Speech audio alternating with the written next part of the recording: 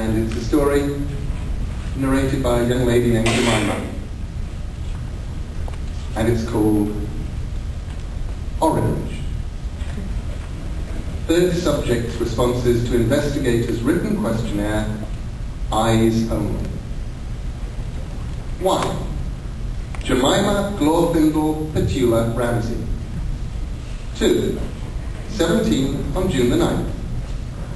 3. The last 5 years. Before that, we lived in Glasgow, Scotland. Before that, Cardiff, Wales. 4. I don't know. I think he's in magazine publishing now. He doesn't talk to us anymore. The divorce was pretty bad, and Mum wound up paying him a lot of money, which seems sort of wrong to me, but maybe it was worth it just to get shot at him. 5. An inventor and entrepreneur. She invented the stuffed muffin, TM, and started the stuffed muffin chain. I used to like them when I was a kid, but you can get kind of sick of stuffed muffins for every meal, especially because Mum used us as guinea pigs. The complete turkey dinner Christmas stuffed muffin was the worst. But she sold out her interest in the stuffed muffin chain about 5 years ago to start work on My Mum's Coloured Bubbles, not actually TM yet. 6. 2. My sister Neris, who was just 15, and my brother Frederi, 12. 7. Several times a day. 8. No. 9. Through the internet, probably on eBay. 10. She's been buying colours and dyes from all over the world ever since she decided that the world was crying out for brightly coloured day-glow bubbles, the kind you can blow with bubble mixture. 11. It's not really a laboratory. I mean, she calls it that, but really it's just the garage. Only she took some of the stuffed muffins TM money and converted it so it has sinks and bathtubs and Bunsen burners and things, and tiles on the walls and the floor to make it easier to clean. 12. I don't know. Neris used to be pretty normal. When she turned 13, she started reading these magazines and putting up pictures of these strange bimbo women up on her wall, like Britney Spears and so on. Sorry if anyone reading this is a Britney fan. Smiley face.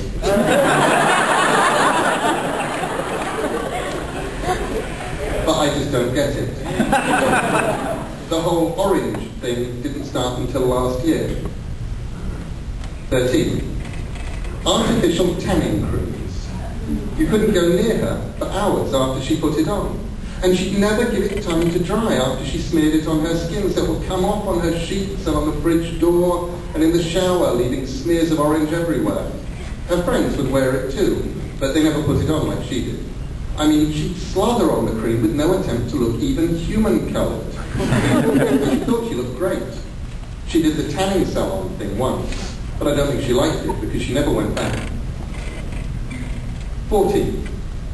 Tangerine Girl, the Oompa Loompa, Carrot Top, Go Mango, Orangina.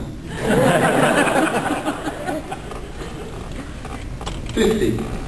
Not very well, but she didn't seem to care really. I mean, this is a girl who said that she couldn't see the point of science or math because she was going to be a pole dancer as soon as she left school. I said, nobody's going to pay to see you and the all together, and she said, how do you know? And I told her I saw the little QuickTime films she'd made of herself dancing nutty and left in the camera. And said, give me that, and I told her I'd wipe them. But honestly, I don't think she was ever going to be the next Betty Page or whoever.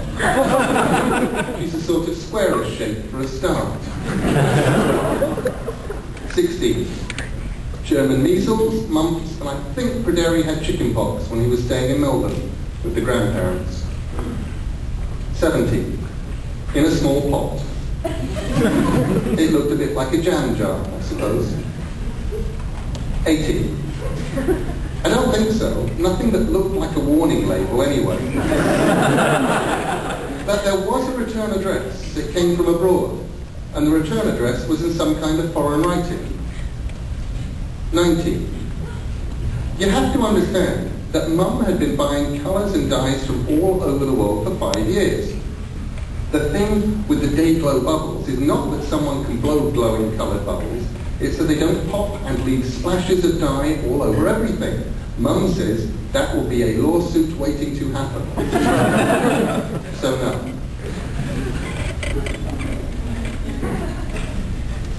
20. There was some kind of shouting match between Neris and Mum to begin with, because Mum had come back from the shops and not bought anything from Neris's shopping list except the shampoo. Mum said she couldn't find the tanning cream at the supermarket, but I think she just forgot. So Neris stormed off and slammed the door and went into her bedroom and played something that was probably Britney Spears really loudly. I was up the back feeding the 3 cats, the chinchilla, and a guinea pig named Roland, who looks like a hairy cushion. And I missed it all. 21, on the kitchen table. 22, when I found the empty jam jar in the back garden the next morning.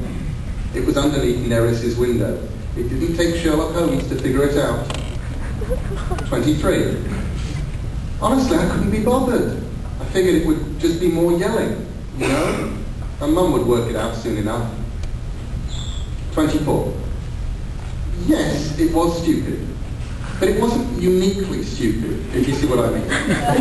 Which is to say, it was par for the course for Neris. Stupid. 25. That she was glowing. 26. A sort of pulsating orange. 27. When she started telling us that she was going to be worshipped like a god, as she was in the dawn times.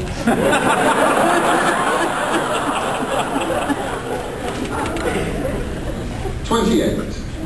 Praderi said that she was floating about an inch above the ground, but I didn't actually see this.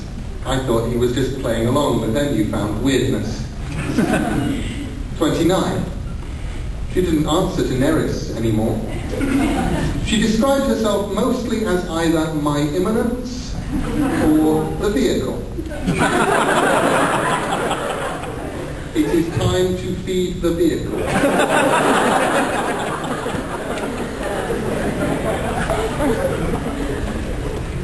30. Dark chocolate. Which was weird because in the old days I was the only one in the house who even sort of liked it. But Praderi had to go out and buy her bars and bars of it. 31. No. Mum and me just thought it was more Neris. Just a bit more imaginatively weirdo Neris than usual. 32. That night, when it started to get dark, you could see the orange pulsing under the door, like a glowworm or something, or a light show. The weirdest thing was that I could still see it with my eyes closed. 33. The next morning, all of us. 34. It was pretty obvious by this point. She didn't even look like Neris any longer. She looked sort of smudged, like an after image. I thought about it and it's, okay, suppose you were staring at something really bright that was a blue colour, then you closed your eyes and you'd see this glowing yellowy orange after image in your eyes. That was what she looked like. 35. They didn't work either. 36. She let Praderi leave to get her more chocolate. Mum and I weren't allowed to leave the house anymore. 37. Mostly I just sat in the back garden and read a book. There wasn't very much else I could do. I started wearing dark glasses. So did Mum, because the orange light hurt our eyes. Other than that, nothing. 38. Only when we tried to leave or call anybody. There was food in the house, though, and stuffed muffins, TM, in the freezer. 39. If you just stopped her wearing that stupid tanning cream a year ago, we wouldn't be in this mess. But it was unfair, and I apologised afterwards. 40. When Pryderi came back with the dark chocolate bars, he said he'd gone up to a traffic warden and told him that his sister had turned into a giant orange glow and was controlling our minds.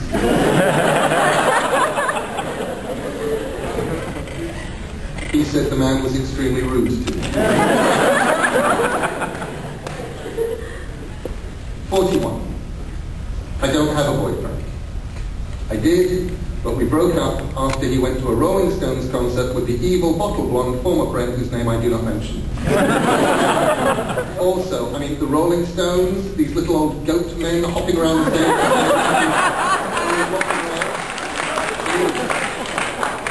So, no. 42. I'd quite like to be a vet, but then I think about having to put animals down and I don't know. I want to travel for a bit before I make any decisions. 43. The garden hose. We turned it on full while she was eating her chocolate bars and distracted her, and we sprayed it at her. 44. Just orange steam. Mum said if she had solvents, that she had solvents and things in the laboratory, if we could get in there. But by now, her imminence was hissing mad, literally, and she sort of fixed us to the floor. I can't explain it. I mean, I wasn't stuck, but I couldn't leave or move my legs. I was just where she left me. 45. About half a metre above the carpet. She'd sink down a bit to go through doors, so she didn't bump her head. And after the hose incident, she didn't go back to her room, just stayed in the main room and floated about grumpily, the colour of a luminous carrot. 46. Complete world domination. 47. I wrote it down on a piece of paper and gave it to Pryderi. 48. He had to carry it back. I don't think her imminence really understood money. 49. I don't know. It was Mum's idea more than mine. I think she hoped that the solvent might remove the orange. And at that point, it couldn't hurt. Nothing could have made things worse. 50. It didn't even upset her like the hose water did. I'm pretty sure she liked it. I think I saw her dipping her chocolate bars into it before she ate them. Although I had to sort of squint up my eyes to see anything where she was. It was all a sort of great orange glow. 51. That we were all going to die. Mum had told Pryderi that if the great Oompa Loompa let him out to buy chocolate again, he just shouldn't bother coming back. And I was getting really upset about the animals. I hadn't fed the chinchilla, or Roland the guinea pig, for 2 days because I couldn't go into the back garden. I couldn't go anywhere except the loo, and then I had to ask. 52. I suppose because they thought the house was on fire. All the orange light. I mean, it was a natural mistake. 53. We were glad she hadn't done that to us. Mum said it proved that Neris was still in there somewhere, because if she had the power to turn us into goo, like she did the firefighters, she would have done. I said that maybe she just wasn't powerful enough to turn us into goo at the beginning and now she couldn't be bothered. 54. You couldn't even see a person in there anymore. It was a bright orange pulsing light, and sometimes it talked straight into your head. 55. When the spaceship landed.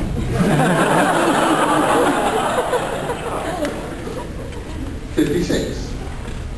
I don't know. I mean, it was bigger than the whole block, but it didn't crush anything. It sort of materialized around us so that our whole house was inside it. And the whole street was inside it too. 57. No. What else could it have been? 58. A sort of pale blue. They didn't pulse either. They twinkled. 59. More than 6, less than 20. It's not that easy to tell if this is the same intelligent blue light you were just speaking to 5 minutes ago. 60. 3 things. First of all, a promise that Neris wouldn't be hurt or harmed. Second, that if they were ever able to return her to the way she was, they'd let us know and bring her back. Thirdly, a recipe for fluorescent bubble mixture. I can only assume that they were reading Mum's mind, because she didn't say anything. It's possible that her imminence told them, though. She definitely had access to some of the vehicle's memories. Also, they gave Praderi a thing like a glass skateboard. 61. A sort of liquid sound. Then everything became transparent. I was crying, and so was Mum, and Praderi said, "Cool beans." And I started to giggle while crying, and then it was just our house again. 62. We went out into the back garden and looked up. There was something blinking blue and orange very high, getting smaller and smaller, and we watched it until it was out of sight. 63. Because I didn't want to. 64. I fed the remaining animals. Roland was in a state. The cats just seemed happy that someone was feeding them again. I don't know how the chinchilla got out. 65. Sometimes. I mean, you have to bear in mind that she was the single most irritating person on the planet, even before the whole her imminence thing. But yes, I guess so, if I'm honest. 66. Sitting outside at night, staring up at the sky, wondering what she's doing now. 67. He wants his glass skateboard back. He says that it's his and the government has no right to keep it. You are the government, aren't you? Mum seems happy to share the patent for the coloured bubble recipe with the government. The man said that it might be the basis of a whole new branch of molecular something or other. Nobody gave me anything, so I don't have to worry. 68. Once, in the back garden looking up at the night sky, I think it was only an orange-ish star, actually. It could have been Mars. I know they call it the red planet. Although once in a while I think that maybe she's back to herself again and dancing up there, wherever she is. And all the aliens love her pole dancing because they just don't know any better.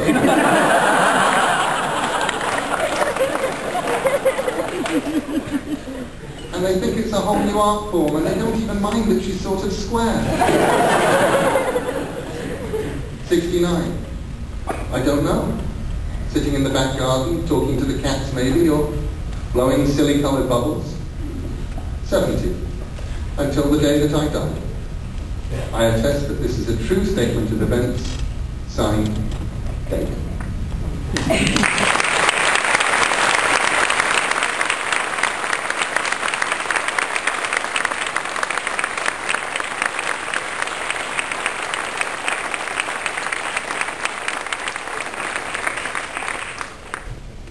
So that was Oregon.